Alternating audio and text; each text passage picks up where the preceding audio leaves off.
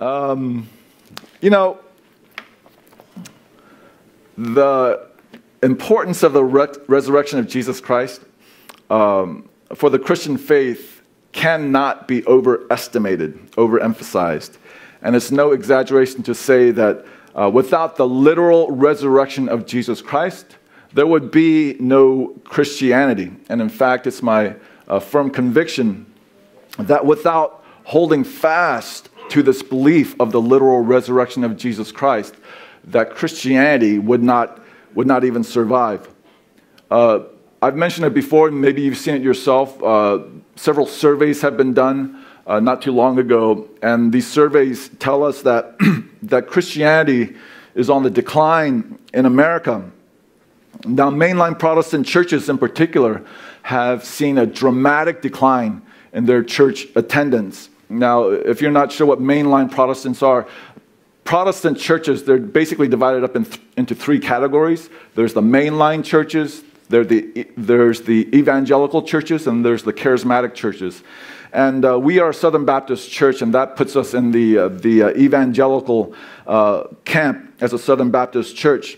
Now, the attendance in the evangelical churches have pretty much stayed steady over the last several decades. That has not changed that much. So when it talks about the decline in Christianity and the decline in the attendance of churches, Christian churches, that is basically accounted for by the decline in the mainline churches more than anything else. And so it has been that dramatic. But but the point here is that the drop in the churches, the so-called drop, is very narrowly focused here in the United States. Now, one of the key differences between mainline churches and other Protestant churches is that the mainline churches, they tend to be more liberal in their theology. The largest mainline churches in the United States are the Presbyterian Church USA, PCUSA. There's several Presbyterian churches. The PCUSA is one of the largest. They're a mainline church. The United Methodist Church is a mainline church. They're a very large denomination as well. They're a mainline church. The Episcopalians are mainline churches. And as well as the American Baptists. We're Southern Baptists, but there's another Baptist branch called the American Baptist. They tend to be mainline as well. Of course, this isn't a hard and fast rule. There's a spectrum of these beliefs, but these are the general categories that we look at when we're looking at the Protestant churches. But the point is, there's the mainline churches, which tend to be more liberal. We're part of the evangelical branch, which tends to be more conservative. So there's this a company called Lifeway, which is part of the Southern Baptist Convention. And there's a researcher there. His name is Ed Stetzer. He's the main researcher at Lifeway. He says this about the decline of the mainline churches in America. He said, over the past few decades, some mainline Protestants have abandoned central doctrines that were deemed offensive to the surrounding culture. Jesus literally died for our sins and rose from the dead. The view of the authority of the Bible, the need for personal conversion, and other things as well. The future of mainline Protestantism is connected to Christianity's essential past being the key word there, where the resurrection can be proclaimed again unabashedly. Jesus is not just a good person who suffered unjustly, which tends to be the general attitude of people who attend mainline churches, that Jesus is just a good person, as a good example for us, who suffered unjustly. Jesus' death and resurrection makes our dead souls alive again, literally. In mainline Protestantism, if mainline Protestantism has a future, it will need to engage deeply with the past, not the past of an idealized 1950s, but one that is 2,000 years old, meaning from the very start of the church. The early Christians saw a Savior risen from the dead, heard a message that said he was the only way, and read scriptures that teach truths out of step with culture, both then and now. Christianity has always been against the grain of culture, and it should be. If it's not against the grain of culture, then probably there's something wrong with our brand of Christianity, at least until Jesus comes back. Once Jesus comes back, we'll all be Christians, and we'll all be in sync together with the grain of culture as it may be. But before Jesus comes back, Christianity is always going to be against the grain of culture. And so the climax and the heart of the story of God's great plan of salvation for the world that we find in scriptures in the Bible is the resurrection of Jesus Christ. The resurrection of Jesus Christ is the main event of the Bible. If the resurrection is false, well, the Apostle Paul, he puts it this way. He says, and if Christ has not been raised, our preaching is useless, and so is your faith. I may as well go home, play some golf, and Paul and I will go out and shoot around the golf together maybe if his wife lets him in, if CJ lets me. That's a terrible joke, I'm sorry. And then he goes on to say, if only for this life we have hope in Christ, meaning the resurrection of Jesus Christ gives us hope for eternal life. If only for this life we have hope in Christ, we are of all people most to be pitied. That's one of my favorite verses in the Bible. I don't know what that says about me. But if we do not believe in the eternal life that we have in Jesus Christ, then we of all people on this planet are most to be pitied. But if the resurrection of Jesus Christ is true, and there are some deep and powerful implications about that. That means that everything that Jesus said and everything that Jesus claimed about himself and the world, about God and people is true. And that's why this is why Easter is the most important Sunday on the Christian calendar, Resurrection Sunday, as we say. So on this Resurrection Sunday, we're looking at the Gospel of Matthew, and our passage is going to tell us one powerful and important truth. Is that Jesus is alive. And Jesus is alive right now. Amen? Oh, I'm liking it already. Much, much more. Thank you very much. So let's read this passage together. Matthew chapter 28, verses 1 through 10.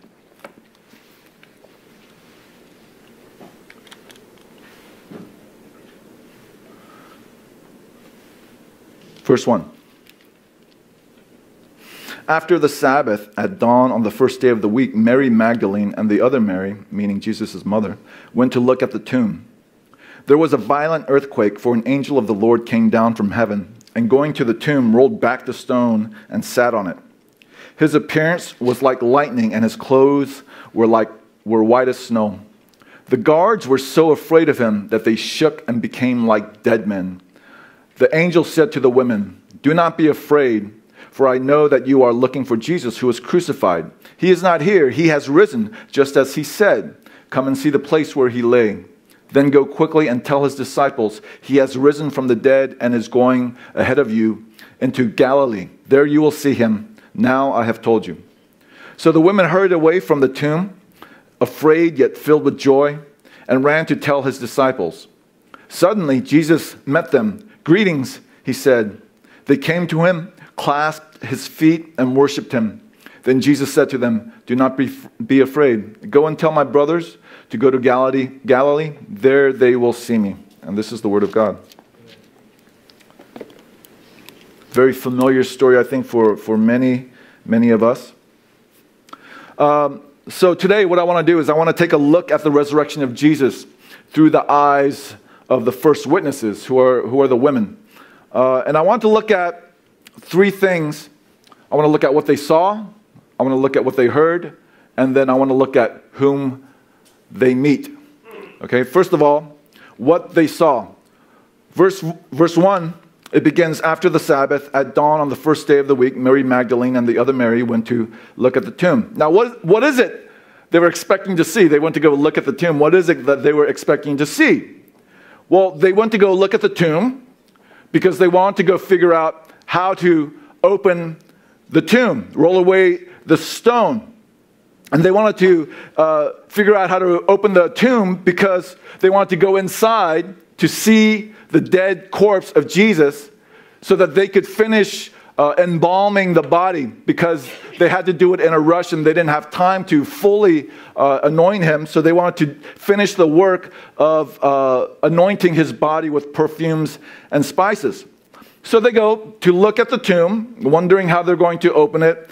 And lo and behold, how do you like that for King James English? Lo and behold, what do they see? The tomb is already open, and the large stone in front of it is rolled away. And who rolled away the stone? Well, an angel did it. He came down from heaven. He caused this huge earthquake as he was coming down. He rolled away the stone, and after he rolled away the stone, he sat on it as if to say, yep, I'm the one who rolled away the stone, and so you better listen to what I'm about to tell you right now, because I'm the one who rolled away this stone. So you better listen to me right here and right now. And not only do they see that the stone has been rolled away, and an angel sitting on top of it, they see the guards there. They're probably scattered around. And it says that they became like dead men. So apparently they had fainted when they saw the angel. Just out of fear, they swooned, these Roman guards. They were so scared of this angel. And so this is kind of comical and ironic, really. Here are two women. They're expecting to see Jesus' dead body and these living guards, because they watched them close up the tomb. And so they knew that the guards were there. They went to the tomb expecting to see Jesus' dead body and these living guards, but that's not what they see. In fact, they see something more like the complete opposite. They don't see Jesus' dead body, but what they see are the guards who are like dead men. The living guards who are like dead men. And if I were to sort of spiritualize this a bit, I would say that we don't see Jesus among the dead. We don't see Jesus among the dead. We see Jesus among the people who were once dead but are now alive in Him. We don't see Jesus among dead people. And that's why people who are alive in Jesus, they go to the dead people to share the gospel of Jesus Christ so that they too can become alive, and so that Jesus would be seen in them as well. You see, the guards, they were posted there. The guards were posted there so that no one would come to steal the body of Jesus. The chief priests of the Jews, they had heard rumors of Jesus' claim to resurrection, and they were afraid that the disciples would come and steal the body of Jesus. So they placed guards there so that no one would steal the body. So later, when they told the chief priests what had happened, the chief priests, they paid the guards a large amount of money to say that they fell asleep. And then the disciples that they came to steal the body. So the chief priests, they posted guards there so that the disciples would not make up a story about Jesus' resurrection. But they're the ones who ended up making up the story because they refused to believe that Jesus could actually have been resurrected. They refused to believe that Jesus is indeed alive. And why is that? Well, it's because their hearts were dead. Their hearts were dead. You cannot see Jesus among the dead hearts. You only see Jesus among those who were once dead but now alive in Him. So seeing Jesus, it is a matter of faith. And I'm not talking about blind faith here. I'm talking about a reasonable faith. You know, it's no secret if you read all of the Gospels, and you can probably do that in one sitting. It wouldn't take too long. If you read all of the Gospel, especially the resurrection accounts, you see very clearly there's a lot of differences between those different Gospel accounts. And if your heart is dead in faith, you will not see Jesus. If your heart is dead in faith, all you will see are the differences between those gospel accounts, and you will see those differences as being contradictions in the Bible, contradictions in the resurrection story. Now, there are some really, really obvious differences here. For example, in Mark, we read about 3 women instead of 2. There's the 2 Marys, and then there's Salome, who is the mother of James and John. In the Gospel of John, we only read about one of the women, Mary Magdalene. It sounds like she's alone there.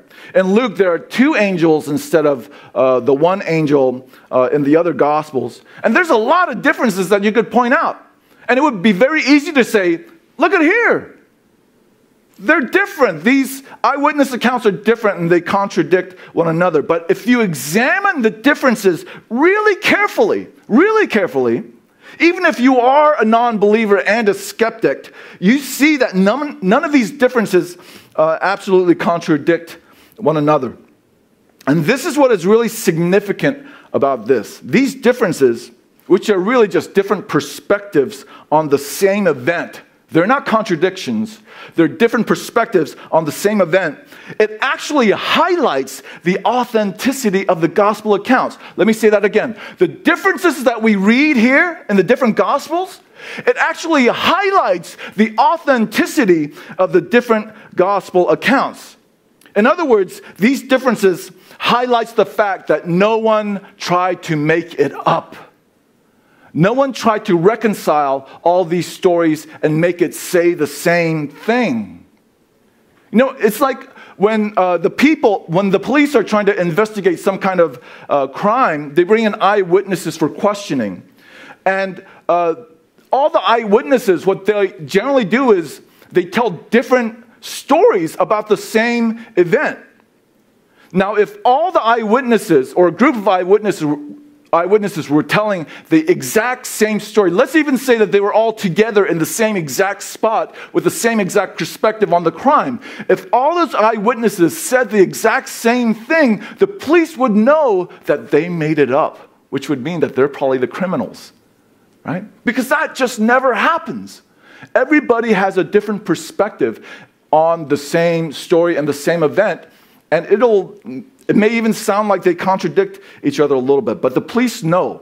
The police know when the stories are different, that verifies the authenticity of the stories that they're telling, as long as they do not absolutely contradict one another. And the gospel accounts, they do not absolutely contradict one another. And don't let anyone ever tell you that they do. But when our heart is dead in faith, we only see the differences and the contradictions, and we can't see Christ in the text, and we can't see Christ in our lives. It's only when your heart is open to a reasonable faith, not a blind faith, to a reasonable faith, that you can see the truth and you can see Christ in your life.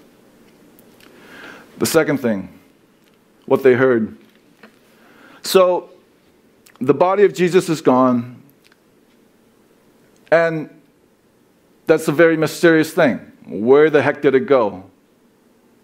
You know, in the Gospel of John, Mary thinks that somebody took the body. She thinks that the caretaker took the body. But the angel explains to them what that means, his missing body. First of all, his missing body means that he's dead. He tells them in verse 5 that Jesus was indeed crucified. In other words, he was dead. If Jesus never died, there was no resurrection. And if there's no resurrection, once again, game over for Christianity. Game over. And not only that, the angel tells them that he has risen. Now technically, Jesus didn't raise himself. God raised him from the dead. And then finally, the angel tells them tells them things that only Jesus and his disciples would have known. He tells them the fact that Jesus had told them that he would be resurrected. As he had told you, he is raised from the dead. And he also told them, gave them the instructions that Jesus had given them before he went to the cross, of going up to Galilee where he would meet them once again. So the evidence that Jesus was resurrected was not just the missing body, but the testimony of the angel. The angel tells them what happened, and the angel tells them what is about to happen. Now, the fact that the body of Jesus is missing, it's really significant for another reason too. Because what that means is that it's not just the spirit of Jesus that is alive. Right? It's not just the spirit of Jesus that's alive. His body was missing, which tells us it's that his body is alive too. Jesus was resurrected in his body, soul, and spirit. And the Gospels make it very clear to us that Jesus and his entire person was resurrected from the dead. But what that really means for us, and why that is important for us, is that that tells us that our bodies, our body, soul, and spirit will be resurrected when Jesus comes back as well. I remember one time, a long time ago, there was this brother I was talking to. He had gone to church all his life. And I mentioned to him about the bodily resurrection of Jesus Christ and the bodily resurrection of Jesus' followers and his disciples. And he had never heard that before. Well, probably because he had been going to a mainline church all his life. And they talk about the spiritual matters and not the literal matters of the gospel accounts. Jesus was bodily resurrected, which means that we will be bodily resurrected as well. So the Apostle Paul, he wrote this. He said, "So will it be with the resurrection of the dead. The body that is sown is perishable, it is raised imperishable. It is sown in dishonor, it is raised in glory, the body. It is sown in weakness, it is raised in power." Once again, he's talking about the body. The body is sown a natural body, it is raised a spiritual body. If there is a natural body, there is also a spiritual body. And this point about the spiritual body, he is saying that the spiritual body, there is a physical attribute to it. That's why he calls it a body and not just a spirit. There is a physical attribute to this spiritual body. And that, I don't know if you think about these things, but that's a great, great mystery that's sort of beyond our comprehension, at least for me. But Paul, earlier, he describes it as like a seed, right?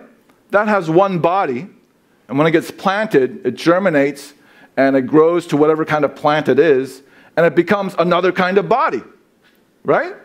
And I think of it in terms of a caterpillar. I don't know if you've ever seen those fast motion videos of a caterpillar being born. So it starts out as, not a caterpillar, but a butterfly being born. You know, the caterpillar weaves a cocoon around itself, and then somehow it becomes this completely different thing, a butterfly.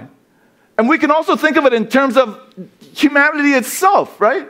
I don't mean to be crass here, but you know, sperm and egg come together, two different kinds of bodies. They form a fetus, a completely different body. It becomes a baby, and then it grows up to be a child. It grows up to be a teenager, and then a young adult, and then a fatter adult, and then a really fat middle-aged adult, and then finally an older and shorter single adult or senior adult. How does that happen? I don't know. But all of these are different bodies with the same spirit. Why is that? So it's not very difficult to imagine this spiritual body that happens with the resurrection. We see it all around us all the time. So it is the testimony that the women hear from the angel that explained what they saw.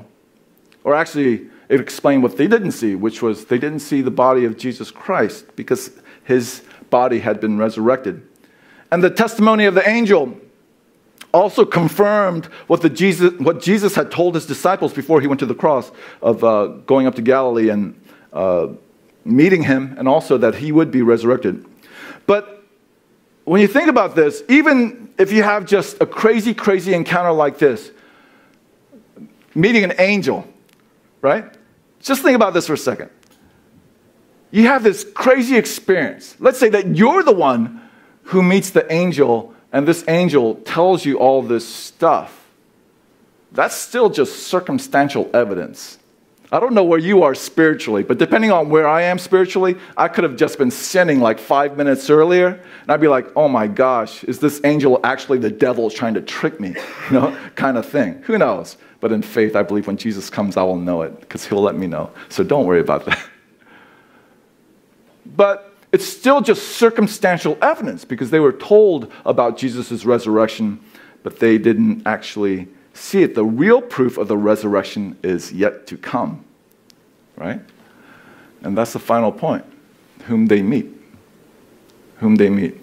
So verse 8 says that after the angel told them these things, They ran to tell the other disciples, and they were filled with fear, and they were filled with joy. And their reaction, it basically tells us that they believed the testimony of the angel. They believed what the angel said, and then they obeyed the angel's instructions.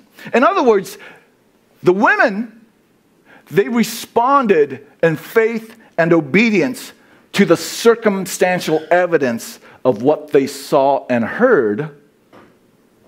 And what they saw and heard was basically the seed of the gospel message, the heart of the gospel message of Jesus' resurrection and that he is alive. And so, as they're on their way, whom should they run into? Whom should they meet? But Jesus himself, right? And Jesus is like, hello, hi there, what's up? Can you imagine when Jesus comes back in his glory? He'll come riding on the clouds, like it says, in power and glory, thunder and lightning all around, the hosts of heaven just in his train, ready to come down, make everything right, and restore everything to the way it should be, and give us the new heaven and a new earth. And Jesus says, hi, what's up? I think I would respond the exact same way that these women did. Be like face down, planted, kissing the earth, reaching out for Jesus' feet, worshiping him with my heart, soul, strength, and mind. Man, I can't wait. Now, if I were to spiritualize this, I would say that Jesus meets us when we step out in faith and obedience. I don't know if you've ever experienced that in your own life, but I experience that in my life all the time. It's when we step out in faith and obedience, that's where Jesus meets us. That's where Jesus meets us. I think all of you here know about the Great Commission, right? The Great Commission. This year, the theme is to be disciples and make disciples, right? And that comes from the Great Commission. Go therefore and make disciples of all nations, baptizing them in the name of the Father and of the Son and of the Holy Spirit, and teaching them to obey everything that I commanded you, and surely I am with you always to the very end of the age. I can teach you about the Great Commission. But Jesus doesn't want to just teach you about the Great Commission. Jesus wants to teach us the Great Commission. You know what I'm saying? He doesn't want us to just learn about the Great Commission. He wants us to learn the Great Commission. And we learn the Great Commission when we step out in faith and obedience and do what the Great Commission actually says to do. And when we do that, what happens? The promise of the Great Commission, I am surely with you always, to the very end of the age. Hello. Hi. What's up, Jesus? Here I am. Here I am. When we step out in faith and obedience. I'm wondering, do you see and experience Jesus in your life? Do you? I think a lot of people, when they talk to me, they say, I'm just really spiritually dry. My heart is just so hard right now. I don't see Jesus.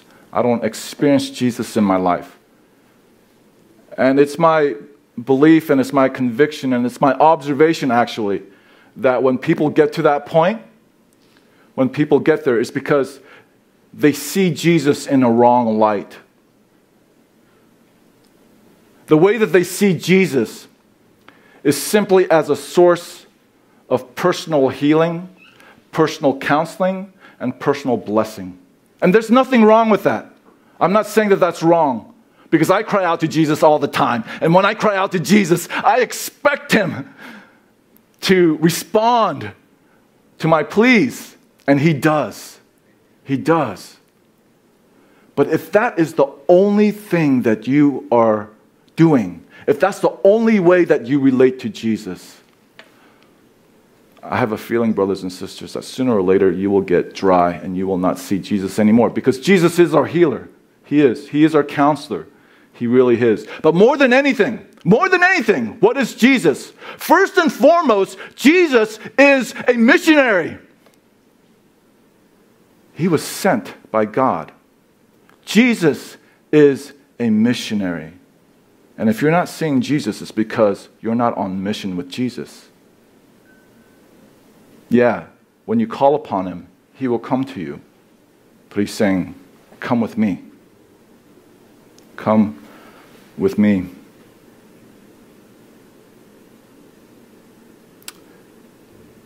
So,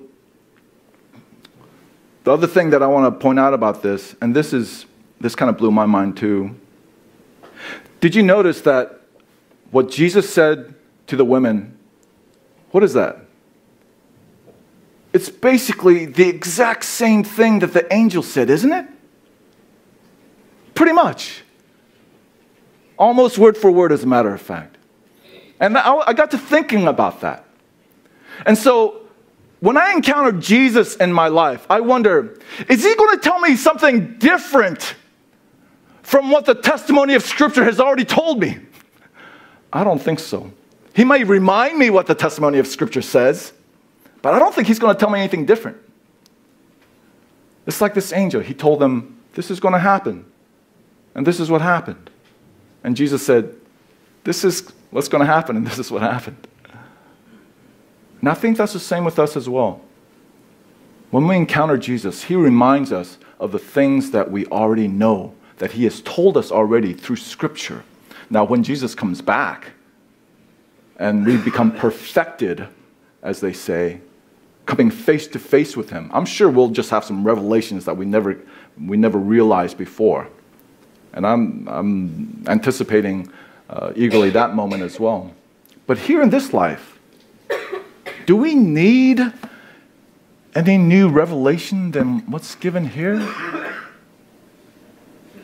I don't think so. And so when Jesus comes to us, what He says is right there. But the other thing is this. There is a slight difference between what Jesus said and what the angel said in there. It's that Jesus said, go tell my brothers. Isn't that crazy? Go tell my brothers. And we don't want to leave the sisters out of this either, because I wasn't sure if I was going to say this, but I think Gloria kind of encouraged me to. No, now she's regretting that she told me to. But I'm going to say it, and I'm going to embarrass you, Gloria, okay? Can I do that? Sure.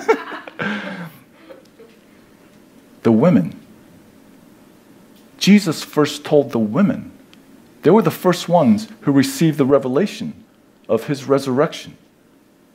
Now that's really significant. Now if you've ever heard sermons about this before, and I don't want to be patronizing here, okay? You know what patronizing means? Patronizing means, yeah, I'm the man. I'm the one with all the power. So Gloria, good job, little sister. You know, and I can say that because I'm the man with all the power, right? I don't mean to be patronizing here to the sisters, because I sincerely, authentically believe that without the sisters, there would be no church. Amen. Seriously. And when the sisters struggle in any church, guess what? Your church is going to struggle like crazy, right? But I'm not saying that because we're struggling. I mean, everybody struggles to a certain degree. But for the most part, we're a healthy church. But I'd want to encourage you guys, both sisters and brothers, to please be mindful of the females in this church and encourage them, support them, right? Help them as they need, because they are like a vital backbone to the church and the ministry. You know what they did for Jesus? These are the women who ministered to Him throughout His entire ministry. They ministered to Jesus, right? And that's what women do. they minister to the men, they minister to Jesus. So please remember that, okay? But anyway, I got off on a tangent. I'm sorry. Brothers and sisters. He calls us brothers and sisters. Now, Jesus, he put it another way in the Gospel of John. He said, I no longer call you servants because a servant does not know his master's business. Instead, I have called you friends.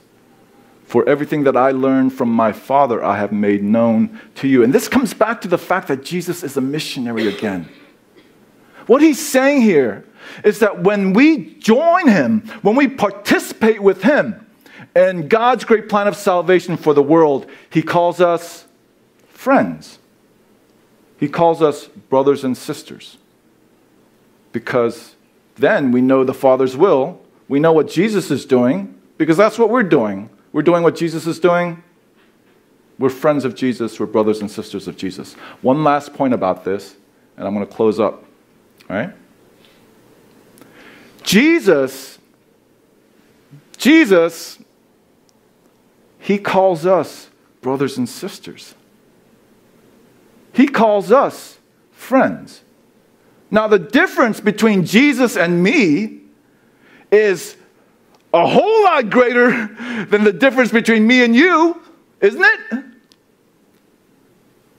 I mean, who in this room, who is the person that is farthest from me? Probably Elizabeth, right? Yeah. She's so cute. I remember when she was born. That was awesome. But the difference between me and Elizabeth is nothing compared to the difference between me and Jesus. Yet he calls me brother. Brother. And if Jesus calls me brother,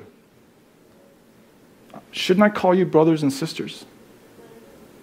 Shouldn't I have this attitude that you are my brothers and sisters? Shouldn't I love you as my family, as my brothers and sisters in him? Should we not? Blew me away. Sometimes I impress myself. I'm sorry.